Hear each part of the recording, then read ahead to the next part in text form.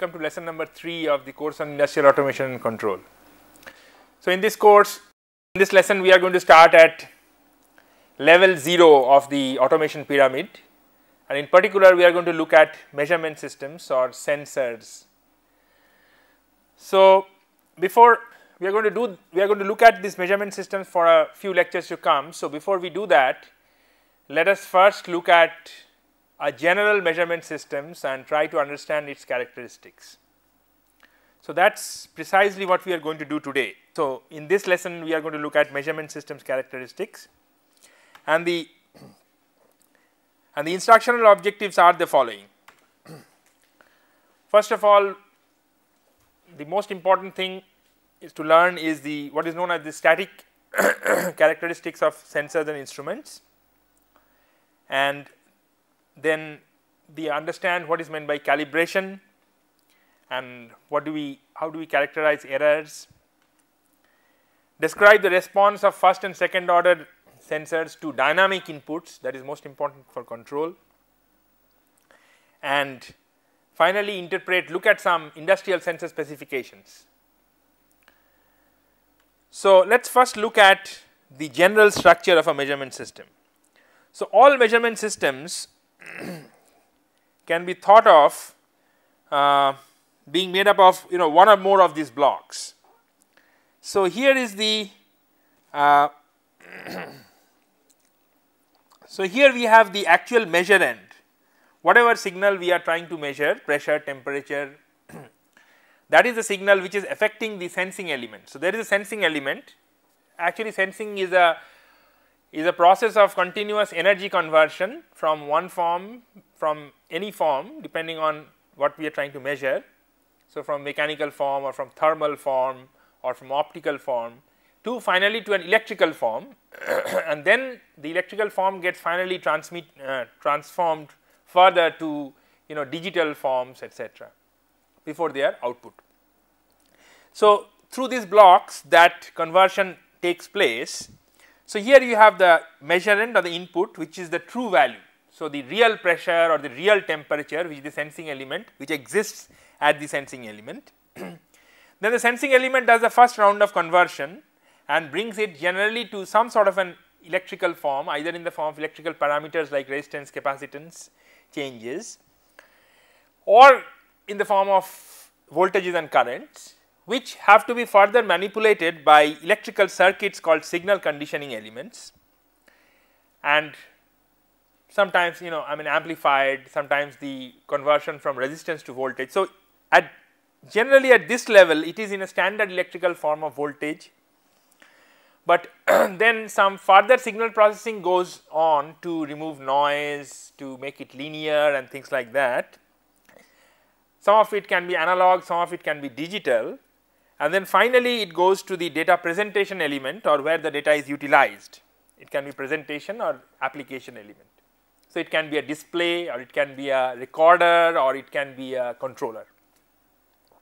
So, this is the general structure of a measurement system. For example, if you take an example, for example, here is a weight measurement system. So, the input is the true weight which is sensed by a mechanical member called the load cell, which converts it to strain, that is sensed by another member called a strain gauge. We will see all these sensors in our future lessons, which converts it to a resistance form. So, you see that even there are two sensing elements. The first sensing element converts weight to strain, the next one converts strain to resistance, and then we feed it to an electrical circuit called the Wheatstone's bridge, which converts this resistance change to a low level voltage, millivolts. So, this is these are signal conditioning elements. Then it goes to an amplifier which amplifies it to standard voltage ranges like 0 to 10 volts. Then it goes to, if we most often it is very convenient to have digital signal processing. So, we can make it through an AD converter, then input it into maybe some microcomputer and do some digital signal processing, and then finally send it to in this case a display. So, you get a digital display of the reading along with units, right. So, that is some more data processing. So, this is how real measurement systems looks like. So, it is basically a cascade of several blocks including the sensor, the signal conditioner plus some computing elements like the signal processor.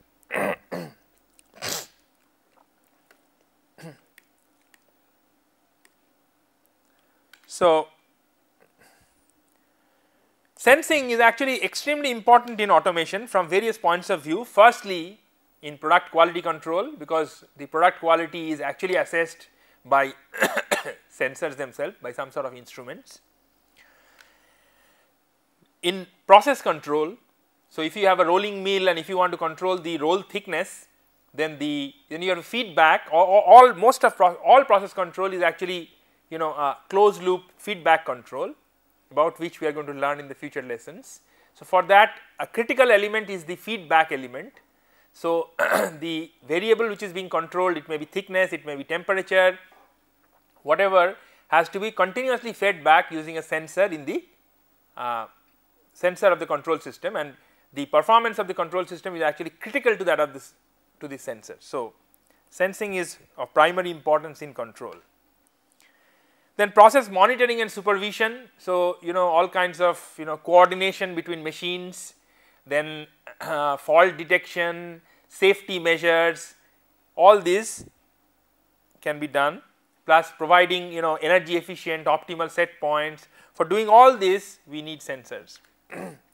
And finally, we also need sensors for manufacturing automation. So, as we will see when we will see how the manufacturing automation systems can be put together using let us say programmable logic controllers, then you will find that they use various kinds of sensors extensively, sensors like limit switches, pressure switches, contacts, etc. So, so sensing is extremely important in automation. Now, so in this lesson we are going to see that if you look at a sensor as an abstract element which gives you a value, which gives you the information about a physical quantity, then we need to know how to characterize the behavior of this device called the sensor or the instrument. So, we need to understand about instrument characteristics, and instrument characteristics can be of two types. The first is the static characteristics. Static characteristics implies that of an instrument are concerned only with steady state readings. So, if you it says that if you apply a 1 volt signal, do you get a 2 volt signal. So, we are just saying that if we apply, let us say to a temperature sensor, if we apply 100 degree centigrade, what is the output voltage. Now, we are not concerned with the fact when we are discussing static characteristic is that how the temperature came from whatever was, let us say, the room temperature 200 degree centigrade, how much time it took, what was exactly the way the voltage rose. We are not asking about these things, we just want to know that if you apply 100 degree centigrade, eventually the temperature settles at what value. So, that would be a static characteristics. Now, static characteristics are important for indicating instruments, because indicating instruments are generally concerned with steady state values, or for instruments where the dynamics is actually very fast, that is, this settling from whatever was the temperature to the 100 degree centigrade temperature is so fast that for all practical purposes we can neglect the way the temperature rose. That does not concern us. So, in such cases the static characteristics is of importance. While there are cases where dynamic characteristics is also important, especially in control, because as we shall see later that the performances of control loops, for example, when you are trying to control the essence of feedback control is that suppose you are saying that this temperature should be maintained at 100 degree centigrade. Now, if the temperature sensor has a 2 degree centigrade error, by which I mean that suppose when the temperature is 98 degree centigrade, the sensor is telling you that it is 100 degree centigrade. It is giving you a wrong information by which is wrong by 2 degrees. Then the controller has no way of knowing the actual temperature 98. It actually thinks that it is 100 degree centigrade and it tries to maintain it at that temperature, while the actual temperature stays at 98 degree centigrade. So, you have a steady state error, right. So, you have a real error, that is, that physical real temperature will be 98 while the controller will think that it is 100. So, such errors occur due to controllers and due to errors in sensors, number 1, and number 2 is that now these errors can sometimes be reduced by designing the gains. So, it sometimes happens that we need to not only maintain fixed temperatures, sometimes we need to track temperatures. So, in such a case, if we do not get the readings as they are existing, then what happens is that the temperature develops what is called a phase lag, that is, the controller develops a phase lag, and it will not be possible to exactly track moving commands. So, in such cases, dynamics of the sensors are actually important. So, we will look at both sensor and both static and dynamic characteristics, and before we look at this characteristic, we need to understand how they are obtained. So, they are actually obtained by a process called calibration. So, basically a calibration is, we are saying that if the true value is so and so, what is this? So, calibration is basically, when you say static, when you say characteristics of an instrument, what you mean is what is the input output characteristic. So, if the true value is so and so, what is the output? That is what is essentially to be determined. Now, the point is that the true value can never be known. So, therefore, how do you assess the true, how do you get the true value? So, essentially what we have to do is that we have to measure the true value again using some other instrument, which for scientific and technical reasons we actually believe to be much more accurate. So, it is always calibration is essentially a comparison between the instrument that is being calibrated and another instrument which is assumed to be the true value. So, such instruments, depending on the calibration situation, for example, if you are calibrating, there is actually a calibration chain, in the sense that when you are calibrating some instrument in the factory, it is not possible for all variables. There are some very accurate instruments which are maintained in under special conditions in national standards laboratories. But when somebody is calibrating, let us say in a shop floor, it is not possible that every instrument will be calibrated against the national standard. So, therefore, there are secondary and tertiary standard equipment. So, anything will have to be calibrated against such an instrument. So, that is what it says, that with either a primary standard or a secondary standard with a higher accuracy than the instrument is to be calibrated. So, this is the essential scenario, that you have a this is the sensor instrument which is to be calibrated. Now, the reading, first of all you are look at the fact that this is the measurand which you are measuring using some standard instrument, and you are thinking that this is the true value. This is an assumption. You are also measuring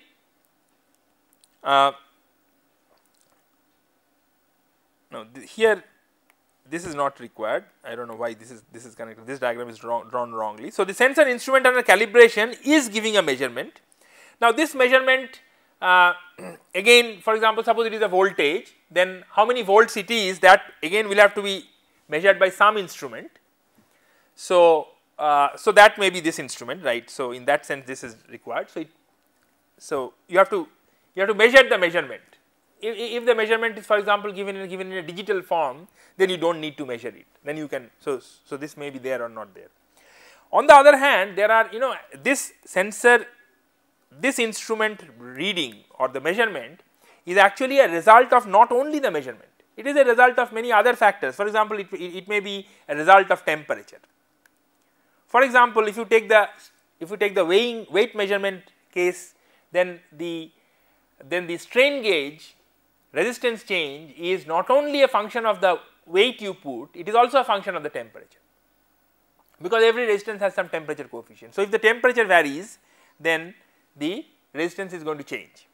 Similarly, there are various kinds of interfering inputs, like for example, there may be some noise, there may be some noise induced from a power supply or from some power line, or especially in the industrial environment, there are plenty of noise sources, and these signals can also affect the sensor measurements.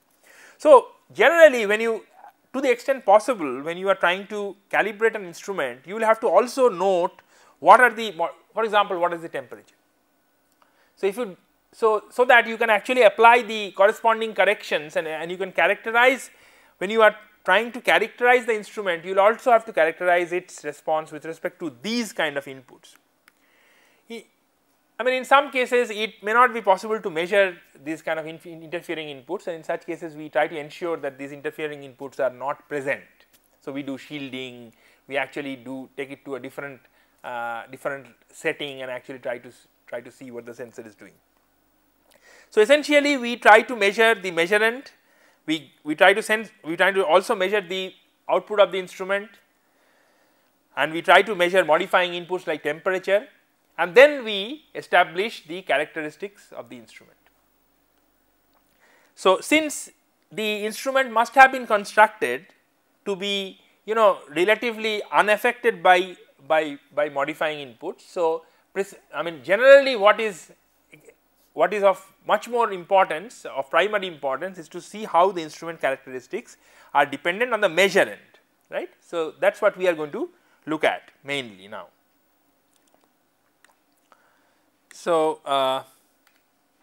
so this is what it says, that this is what I was talking about, that there are different standards of instruments. So, the instrument to be calibrated can be calibrated against a laboratory standard.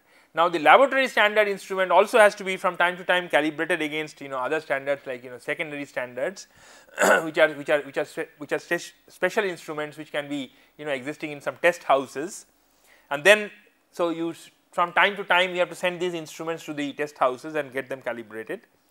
On the other hand, these test house instruments again have to be calibrated against, you know, some very accurate national standards. So, in this way you have, you know, what is called a chain of standards of increasing accuracy, and at different levels you always calibrate according to a with respect to an instrument which is at the next level according to the chain. So, let us look at these static characteristics. So, we begin with span. So,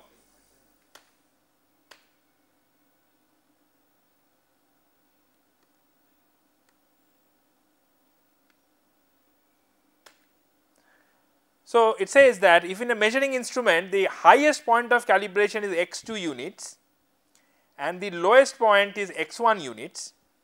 So, what we are trying to say is that the instrument has been used between 2 points. So, the instrument has been calibrated to work between 2 points, right, and this is so this is x2 and this is x1.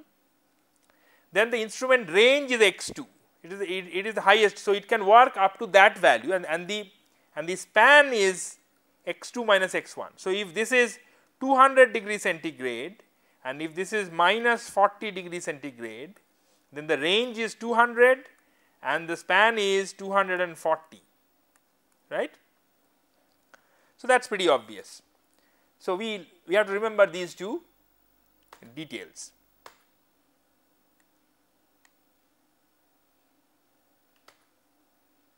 Next, let us talk about one of the perhaps the most important parameter called accuracy. So, accuracy, if you see instrument specifications, they will be generally written as accurate to within x% of either reading or span. You know, sometimes they say reading, sometimes they say span. In fact, sometimes they also mention constant values, that is accurate within plus minus 1 degree centigrade. So, when this constant value, then since the span is a constant quantity, so you can always express it as a percentage of span also. right. So, if the span is 100 degree centigrade, then an error is of plus minus 1 degree centigrade can be expressed as 1% of the span. So, it is either a constant value, it may be expressed as a percent of span, or it is a percent of the reading. Okay. So, what it means that if a reading is 100 and if it has plus minus 1% of, let us say, span accuracy, then the reading is somewhere within, let us say, 99, and then the true temperature will be between 99 and 101 degree centigrade. And this, so at all points, so whatever reading you get, you can always, basically these are needed because the user of the instrument needs to know that within what values, so it gets a reading, but within what is the guarantee that the true value will be staying within certain limits. So, that limit is stated by accuracy, but then again the true value is unknowable, and it is actually what is stated is that with respect to the calibration. So, then the next point is linearity. You know, we generally want, although instrument calibrations will not strictly follow a linear curve, but still it is very useful to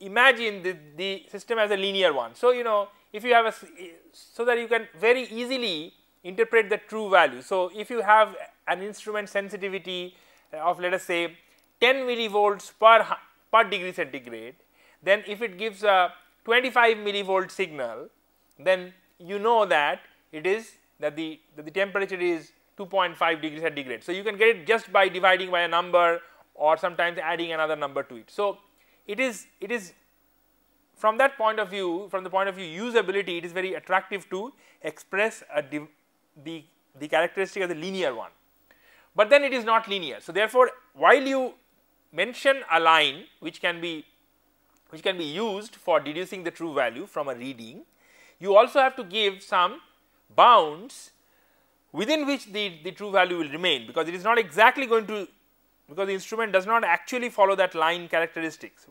The line is only an approximation. So, when you are telling the user to use the approximate model of the line for simplicity, you also have to tell him what is the kind of error that he or she can expect if she uses the linear model of the instrument. So, that is given by the measure of linearity. So, the linearity specification indicates the deviation of the calibration curve from a good fit straight line. So, now how do we obtain this straight line? We can obtain this straight line in various ways. So, one way would be this, that you actually perform some calibration experiments. So, you got these data points.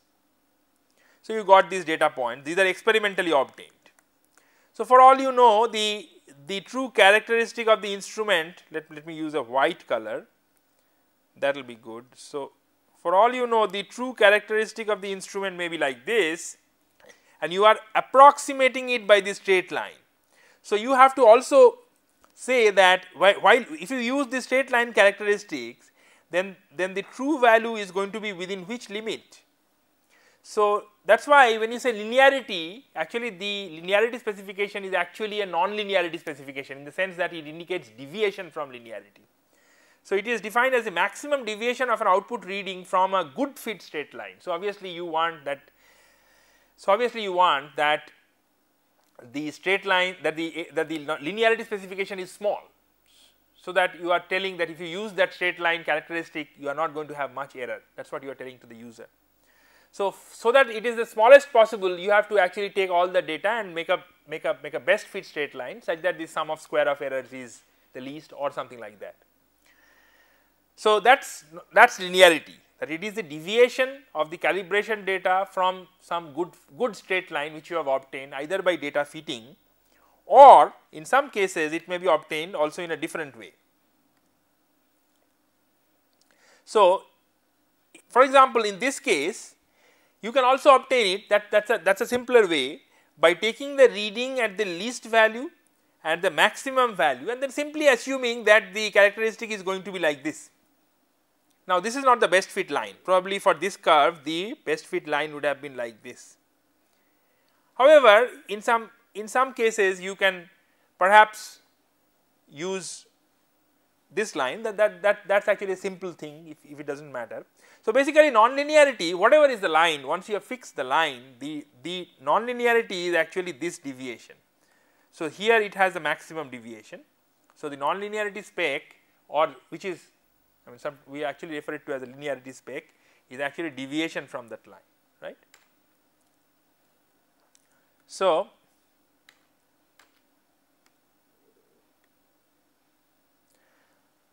next we are interested in sensitivity. So, sensitivity is actually the slope of the line. So, if you have a calibration curve and then, so that will be the sensitivity, and if you have a calibration curve and then get a straight line, in case you have a linear characteristic, it will have one single sensitivity. If it is very nonlinear, then sometimes you may also express it as, so you can do various things. You can express, say, let us say 3 sensitivity figures. So, one sensitivity figure will apply in this range, the other sensitivity figure which is the average slope of the line in this range, and then another sensitivity figure which will apply in this range. Or you can, so basically sensitivity is the slope of the characteristics. So, depending on the nonlinearity, you can use multiple slopes on multiple ranges. Sometimes instruments do that. Similarly, we are also interested in what is called repeatability or precision, in the sense that we don't want that today we make a measurement of the temperature of boiling water. So it is giving me some reading. Tomorrow if I take that reading should be nearly same. It may not be exactly same, but it should be nearly same. So when it is very close, if you take multiple readings, if they are very close, then the instrument is said to be repeatable or precise, right. So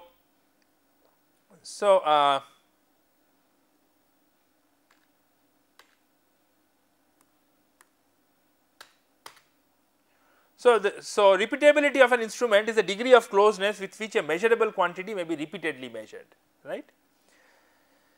So we go to the next one, which is resolution.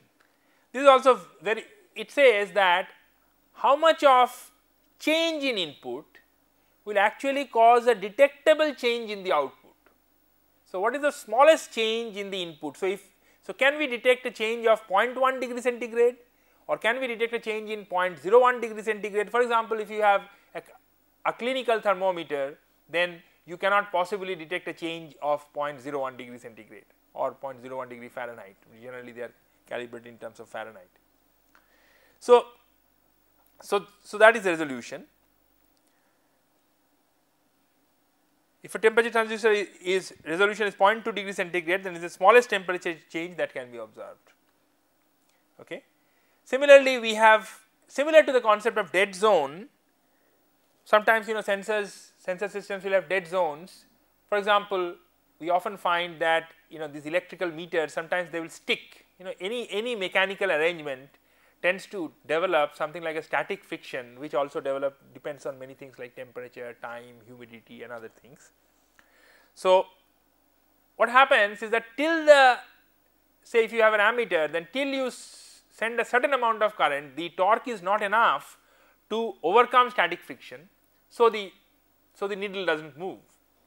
So it is dead zone is the largest value of the measured variable for which the instrument output stays 0.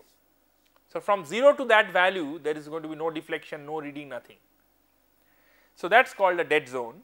So what is the difference between the dead zone and the resolution? Dead zone is actually the resolution from 0, while resolution can be resolution from 24 to 24.1 to 24.2, while generally dead zone is referred to from 0. So it occurs due to factors such as static friction. Similarly, sometimes we have hysteresis in instruments, so that if we have an increasing sequence of input values, if we are increasing the input from, let us say 0, 10 degree centigrade, 20 degree centigrade, 30 degree centigrade, they are increasing sequence of values, then we get one set of readings, while if we have a decreasing set of values, then we get another set of readings, and these readings are distinctly different, right. So, in that case we say that the instrument has a hysteresis. It can occur due to various factors like gears, gear backlash, or it can occur due to magnetic components, or sometimes due to hysteresis which occurs due to elasticity. So, due to such things the hysteresis can be there. So, what is, so this is the figure that we are saying that if x is increasing, then the readings that we obtain follow this curve, while if x is decreasing, they actually follow a distinctly different curve. So, if such behavior is demonstrated by an instrument, it is said to have hysteresis.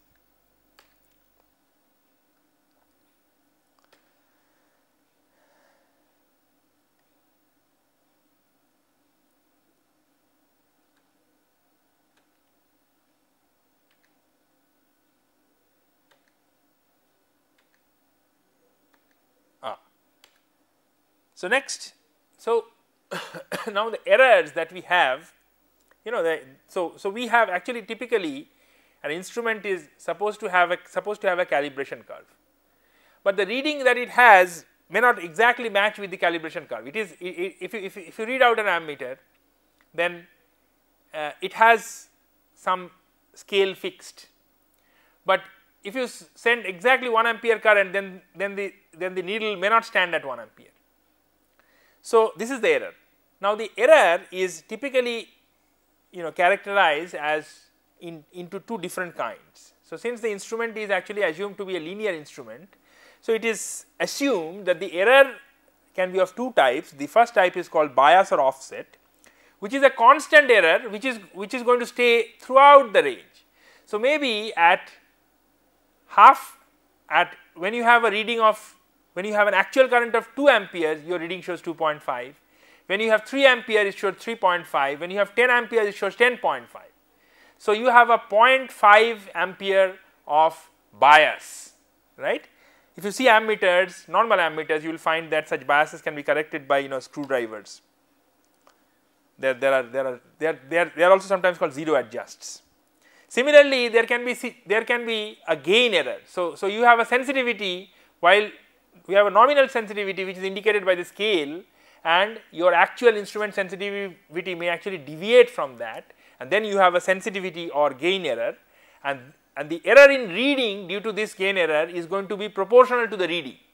So, if you are measuring 10 degrees centigrade, then the error due to gain error is going to be half of what you measure due to 20 when you measure 20 degrees centigrade. So, we assume that the errors are of two kinds, and these typically in typical sensors and instruments, very often they can be corrected by electronic signal conditioning means. So that is what is depicted, that if you have a zero error, so that is a bias, and if you have a slope error, that is your gain error. Next is drift. So, sometimes what happens is that even if you correct at some point of time during calibration, even if you correct for the bias and the gain error, you have drifts in the bias and the gain. So again such bias and gain errors can develop due to variations in temperature, variations in time, or some other conditions. So, the rate at which these will develop are characterized by a performance characteristic called drift.